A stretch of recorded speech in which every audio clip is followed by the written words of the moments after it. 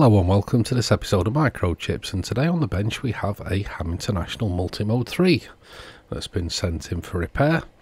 No doubt it's going to be full of the joys of rotted capacitors. But before we start, don't forget to like, share, subscribe, comment, join the Facebook group, join Patreon, have a look at my website microchips.net. And now a word from today's video sponsor, PCBWay. PCBWay is a China Shenzhen based PCB manufacturer and printed board assembler with more than a decade in the field of PCB prototype and fabrication. They offer a wide range of services including 3D printing, CNC machining, sheet metal fabrication and much more. PCBWay also offer a prototype PCB assembly service with component sourcing and online quote with 24-hour delivery services. PCBWay is committed to meeting all of your PCB needs. They offer quality, on-time delivery and competitive pricing. 1 to 2 layer boards start at $5 with 24-hour turnaround. Get an instant quote by visiting PCBWay.com or click on the link below to check them out. So let's have a look inside this Multimode 3, see what joys we can find inside it. So having a look at the PCB side, and yes, I can see bad things happening already. Well, let's have a look at the other side. So let's have a look at the component side, and everything looks okay in there as you would expect, but no doubt it's going to be hiding surprises for us. So back onto the solder side. And yes, there's rot, and it's bad. It's really bad this time. It's there, and it's come through the board and eaten it away. Okay, it's nothing we can't fix. Yeah, this one's particularly rotten. And as you can see, by the leg of that capacitor, yeah, we're rotted. Usual tracks on the top are rotted as well. Oh, lovely. No doubt that 1000 mic has released all its juices as well. There'll be another 100 mic buried down there as well. So, oh, what fun.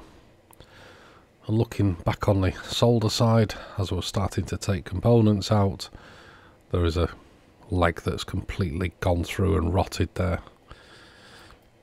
So I think the best thing for this to do is to strip all the caps out from the audio section and assess the damage.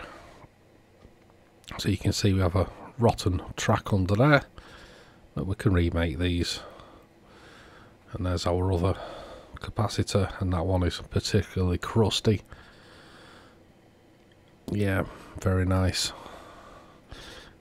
Just the type of thing I'm expecting from these boards these days. Yep, absolutely rotten. And there's another one that's rotted. So I think this is possibly one of the worst ones I've seen. So we took out all the parts around the audio amp, all the capacitors, and we got a trace that's been rotted away.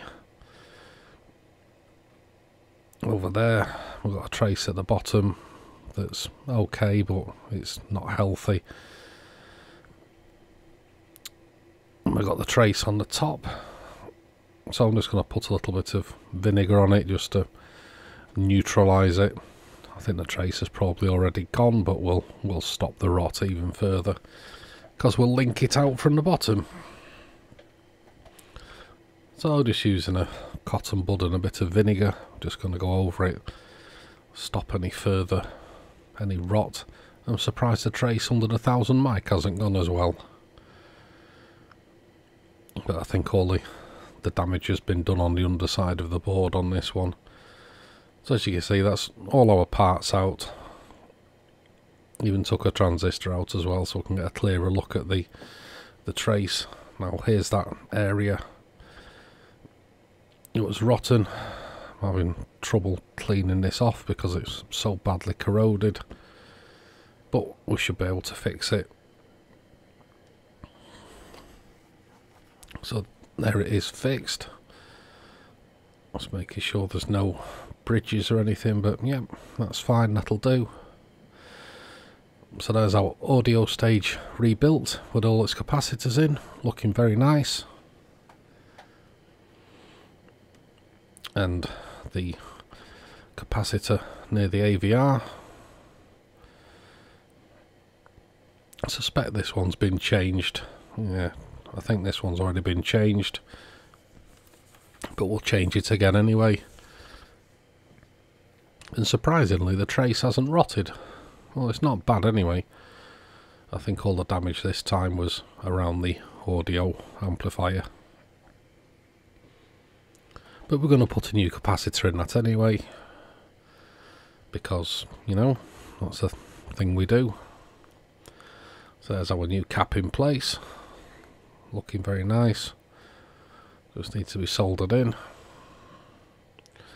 And you can see it has rotted in the past because the trace has gone.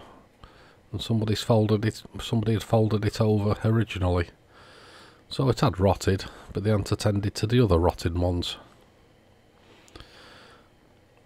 So I'm just having a look at the crystals, and some of the crystals are a little bit low. Can't seem to get it on frequency. Now I'm using this crystal tester, and it doesn't load the crystals up like it would in a radio. I was going to do a video on this crystal tester, but it doesn't load them correctly, and if it doesn't load them correctly, you don't get a true reading. Even though these crystals are showing good, they're actually a mile out when you put them in the radio and load them up. So let's do some alignment. So we're on the -80.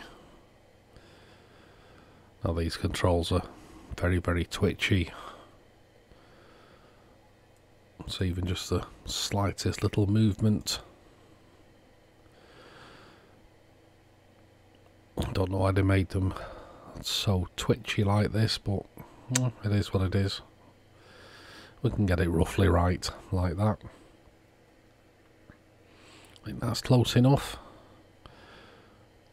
No, there is a tolerance in the service manual, so I think we're well within tolerance. So there's -80. Now we're on -40. Don't forget the channels are always back to front on these things due to that HC806 unit. Don't know why they decided to do that. Some revolutionary thing. They didn't follow any standards.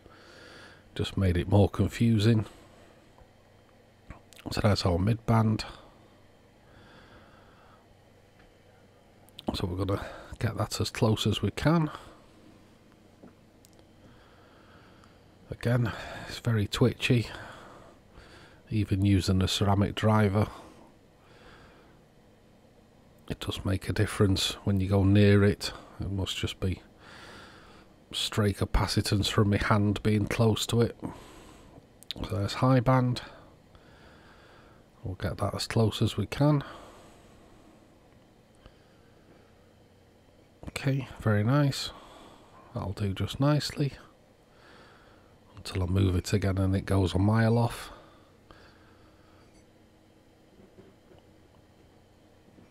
And there's our +80. Again, this was a mile off due to the crystals. So once we'd refreshed the crystals, everything was good. So we will let this radio warm up a little bit and go back over it again.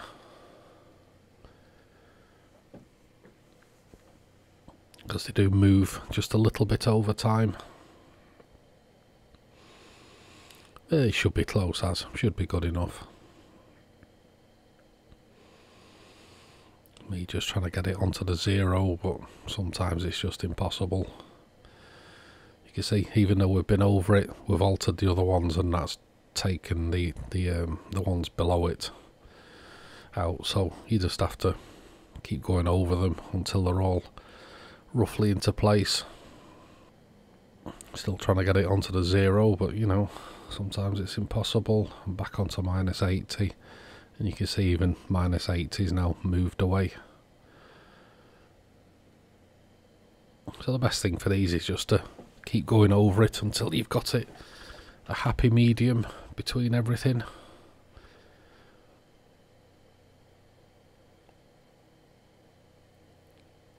Which can be a little bit tedious, but we get there in the end. Now to do the 692 and 695, and again one of these controls is really twitchy. So we just want it 10695 roundabout. You see it's a real pain to get it aligned. I think that'll do. We'll just get it onto the 0. Yeah. And put it onto LSB for 10692. I think this is CT4 and CT5 we're adjusting.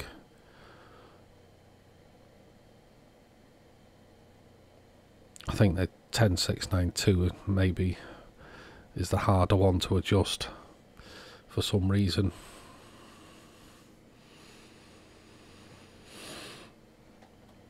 As you can see, it's all over the place, but we get there in the end.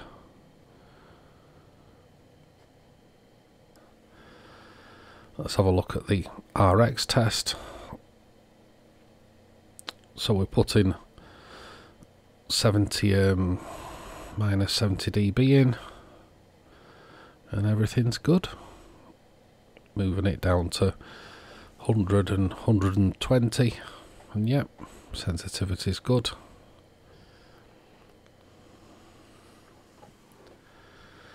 Have a look on the Synad meter and listen to it against real world, and you can hear the tone at minus 115, 120. You know this has got good ears, so yeah, all good.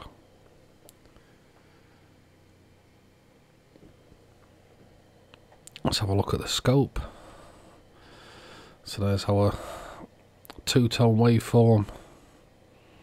Everything's looking good there, no problem at all. No problem at all with that.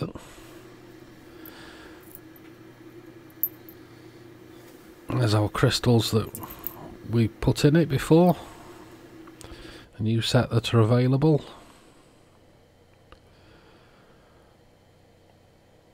So we're just having a look at the Synad readings for all you Synad lovers out there.